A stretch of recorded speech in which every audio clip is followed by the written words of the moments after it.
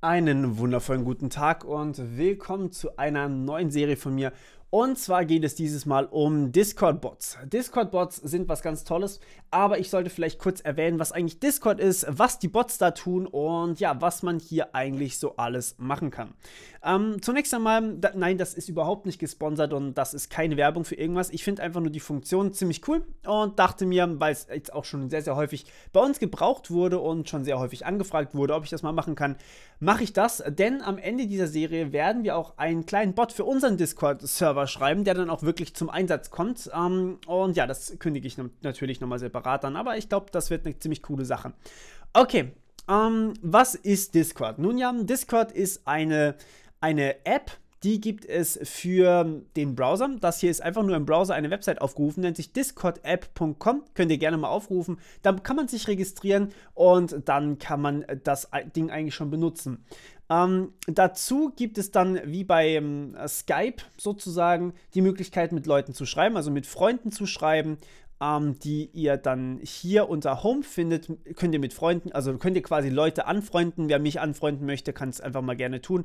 Ihr findet mich als Morpheus, Hashtag 9581, ja. Dann könnt ihr mir sozusagen schreiben und ich kann euch antworten. Ansonsten kann man sogar einen Voice-Chat eröffnen, das heißt, man kann mit Leuten direkt reden. Das mache ich aber normalerweise nicht. Einfach so, also ihr könnt mich gerne anfragen, aber Voice ist schwierig, weil ich eigentlich nur relativ kurzzeitig da bin. Ihr seht, ich kriege viele Nachrichten. Ich habe gerade vorhin beantwortet, will ich nur mal so dazu sagen, okay? Dann könnt ihr hier aber nicht nur mit einzelnen Leuten reden, sondern ihr könnt eben auch Server erstellen. Und jetzt kommen wir so in die Dimensionen von Teamspeak ungefähr. Ihr könnt Server erstellen, wie zum Beispiel diesen Bot-Testing-Server, den habe ich extra mal jetzt für dieses Tutorial erstellt. Ihr könnt so viele Server erstellen oder fast so viele Server erstellen, wie ihr wollt. Also ich glaube 10 Stück oder sowas sind kostenlos und die werden dann einfach bei Discord gehostet. Und ihr könnt diesen Servern so viele Text-Channels, so viele Voice-Channel, wie ihr wollt, geben. Das ist jetzt kein Discord-Tutorial, deswegen ich gehe jetzt hier nicht auf die ganzen haufenweise Server-Settings ein, die man hat. Also man kann hier eine Rollenverwaltung machen, die hat es echt in sich. Man kann sehr, sehr viel moderieren, Audit-Logs machen und so weiter und so fort. Und ja, ihr seht, ich habe schon ein bisschen mit dem Ding rumprobiert, weil ich auch schon an meinem Bot ein bisschen was gemacht habe. Ihr könnt hier wirklich sehr, sehr viel machen, okay? Aber das ist kein Discord-Tutorial in dem Sinne, sondern ein Discord-Bot-Tutorial. Nun kommt eben die Funktionalität von Discord dazu. Also wie im Endeffekt bei Teamspeak könnt ihr mit den Leuten in den Voice-Channels reden. Ihr könnt da quasi reingehen. Ihr könnt das Ding übrigens auch auf dem Handy installieren. Für Linux gibt es sogar auch. Für Windows gibt es und eben für den Browser. Und dann könnt ihr in diese Voice-Channels reingehen, mit den Leuten reden. Das ist die Teamspeak-Variante. Es gibt aber auch diese Text-Channel. Und diese Text-Channel, da kann man einfach irgendwas reinschreiben. Irgendwas. Und dann können es plötzlich alle lesen, die Zugriff auf diesen Text-Channel haben. Je nachdem, wie die Rollen sind, haben eben nur manche Leute Zugriff oder alle Leute haben Zugriff. Man kann Leute, Menschen, mit einem Menschen erwähnen, sozusagen. Das heißt, ich kann hier zum Beispiel schreiben, @Morpheus, Hashtag 9581, Hallo Welt. Ja? Dann werde ich erwähnt. Das kann jeder tun, also jeder kann mich quasi erwähnen und dann werde ich hier benachrichtigt. Sprich, ich kriege hier so eine rote quasi, hey, diese Nachricht ist persönlich an dich gerichtet. Es gibt auch noch Spezialmentions wie @everyone. Das nimmt einfach jeden. Und ja, das sind so die wichtigsten Funktionen hier in diesen Textchats. Und jetzt kommt das, was wir hier in dieser Serie machen wollen. Wir wollen einen Bot erstellen. Ein Bot, der wird von euch, also vom Serveradministrator, auf den Server eingeladen. Das heißt, hier ist am Ende ein Skript, das die ganze Zeit läuft und sozusagen Dinge tut, wenn etwas passiert. Bots in Discord sind eventbasiert. Das bedeutet, wenn ich jetzt zum Beispiel hier etwas reinschreibe in diesen Channel, dann liest der Bot mit und kann dann etwas mit dieser Nachricht machen. Man kann auch Reactions auf gewisse Nachrichten machen. Also ich kann zum Beispiel hier auf dieses @everyone mit einem Scheißhaufen reagieren. Und der Bot kann zum Beispiel auch diese Reactions auslesen. Das heißt, wenn hier ein Scheißhaufen ist, dann kann er zum Beispiel was auch immer machen, ja. Also solche Dinge macht dann eben unser Bot. Der Bot kann auch persönliche Nachrichten schreiben und so weiter und so fort. Und ja, dadurch kann man natürlich hier komplette Spiele machen. Man kann alles Mögliche in dieser App drin machen, wenn man eben den Bot da richtig konfiguriert und richtig programmiert. Und das wollen wir in dieser Serie machen. Ich denke, das ist eine coole Sache, vor allem, weil es quasi auch kostenlos ist und ihr alle Funktionalitäten von Teamspeak habt. Das heißt, es ist halt für Gamer super geil, aber auch eben für uns ist es ziemlich cool. Wie gesagt, in der Beschreibung steht auch ein Link zum Discord-Server von mir. Das ist meiner. Da sind auch über 2500 Leute mittlerweile drauf.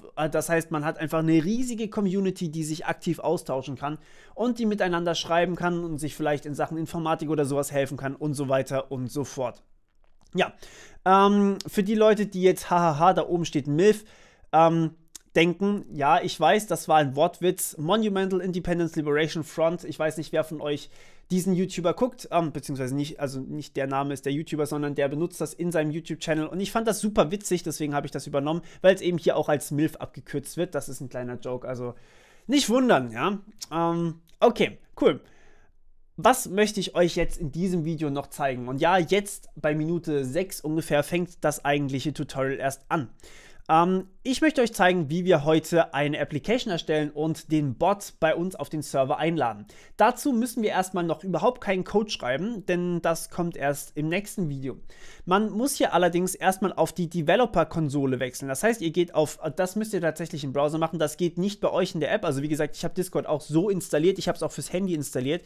Aber ja, man kann es trotzdem nur über den Browser erstmal machen, was aber auch Sinn macht. Ich meine, ihr müsst das ganze Ding auch programmieren, ne? Okay, das heißt, ihr wechselt auf discordapp.com/developers und dann landet ihr automatisch hier bei Applications. Ihr müsst natürlich einen Account haben, aber jeder darf eine Application schreiben, das ist gar kein Problem. Und dann brauchen wir natürlich als allererstes eine New Application. So, unsere New Application wird jetzt hier erstmal Tutorial Bot heißen und die erstellen wir. Das ist erstmal noch kein Bot. Das ist erstmal sehr, sehr komplex. Und ja, ich mache die Serie komplett im Voraus und danach wird alles hier wieder gelöscht, damit ihr mir nicht irgendwas hier klauen könnt, weil zum Beispiel dieses Secret hier, das sollte niemand haben, außer euch. Ja, dieser Tutorial-Bot, der wird einfach nichts wirklich, also der kann im Endeffekt aktuell noch nichts, außer hier ein paar Einstellungen verwalten. Was wir allerdings können, ist hier unter Bot an der linken Seite ein Bot zu erstellen. Das heißt, wir können hier sagen, hey, wir wollen, dass das Ding ein Bot ist und dann wird diese App tatsächlich zum Leben erweckt. Steht hier oben. Und ja, wir klicken auf Add Bot. Yes, do it. Und jetzt haben wir einen kleinen Bot. So, dieser Bot kann noch nichts, logischerweise, weil er keinen Code hat.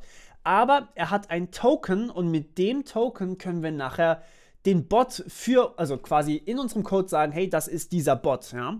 Und diesen Bot hier, der ist jetzt schon bei Discord registriert, den kann ich jetzt schon einladen. Und der braucht natürlich später noch irgendwelche Rechte, das heißt, ich gebe ihm mal Administratorrechte. Das solltet ihr nicht tun. Ihr solltet immer exakt die Rechte verwenden, die ihr auch wirklich in eurem Bot braucht. Da ich aber euch möglichst viele Funktionen des Bots zeigen möchte, werde ich alle Funktionen auch irgendwann während dieses Tutorials brauchen. Wenn ihr allerdings zum Beispiel nur einen Bot habt, der Nachrichten senden können muss, dann klickt ihr hier nur Send Messages an. Wenn ihr einen Bot habt, der am Ende nur die Channel lesen muss und für euch irgendwas loggen soll und euch irgendwelche Statistiken oder sowas ausprinten soll, dann klickt ihr hier nur auf View Channels.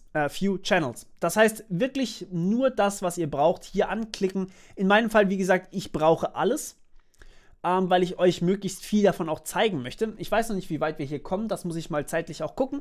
Aber ja, ich bin hier ein bisschen in einem zeitlichen Rahmen, weil ich den Bot tatsächlich relativ bald fertig haben möchte.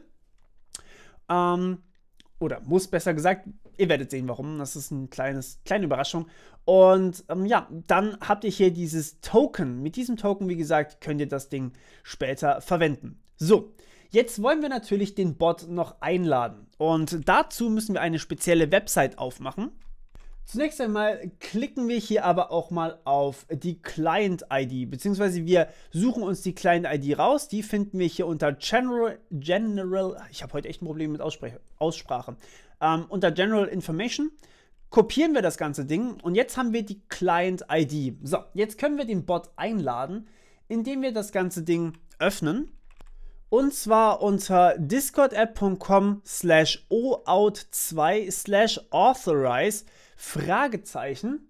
Und dann kommt dieses und Client-ID ist gleich und dann eben eure Client-ID, die ihr gerade kopiert habt. Einfach mal diesen Link ausführen und ja, dann haben wir hier die Frage Tutorial-Bot Connect to Discord. Das heißt, ihr ladet jetzt quasi diesen Tutorial-Bot ein oder ihr gebt diesem Tutorial-Bot Rechte für einen gewissen Channel. Und dann machen wir hier erstmal Authorize, wenn es denn funktioniert.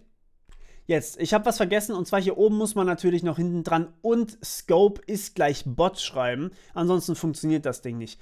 Das heißt, wir können jetzt hier sagen, wir wollen diesen Bot zu einem Server hinzufügen und hier können wir jetzt natürlich unsere ganzen Server hinzufügen. Das sind alle, die ihr erstellt habt, ja. Das heißt, wir haben hier einmal meinen Server, wir haben Static Ground, das ist auch ein Community-Projekt.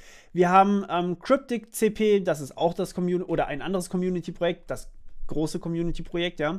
Und dann haben wir hier natürlich noch den Monumental Independence Liberation Front, das ist ein privater Server von mir. Wir wollen ihn aber natürlich auf dem Bot-Testing-Server haben. Und ja, deswegen autorisieren wir den Server, dass er hier zutreten darf, auf diesen Server.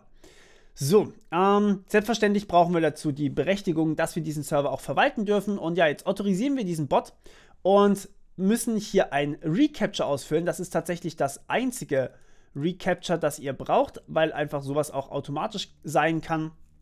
Und ja, jetzt ist dieser Bot auf unserem Server. So, und ihr seht, achso übrigens, wenn ihr einen neuen Server erstellen wollt, dann könnt ihr hier unten einfach auf das Plus gehen, falls ihr das nicht selber gefunden habt. Das ist eigentlich nicht so ein Problem. Wird euch aber auch angezeigt eigentlich.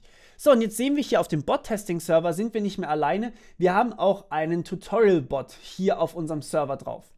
Dieser Tutorial-Bot allerdings ist offline. Warum ist der offline? Also ich werde hier als online angezeigt, das ist quasi euer Status. Ihr könnt euren Status hier unten natürlich verstecken auf Idle, Do Not Disturb und Invisible und natürlich online. Unser Tutorial-Bot ist allerdings offline. Das bedeutet so viel wie, ihr habt jetzt gerade keinen Code, der läuft. Das heißt, der Bot ist nicht eingeloggt. Ja? Ihr könnt diesen Bot auch tatsächlich einloggen und der kann sich dann so verhalten, wie ihr wollt. Also ihr könnt auch wirklich einen Chatbot mitschreiben, eine KI, die perfekt mit euch chattet und so weiter und so fort. Aber das ist Teil des Programmierteils und ja, das machen wir ab dem nächsten Video. Und in diesem Sinne hören wir uns beim nächsten Mal. Bis dann, ciao.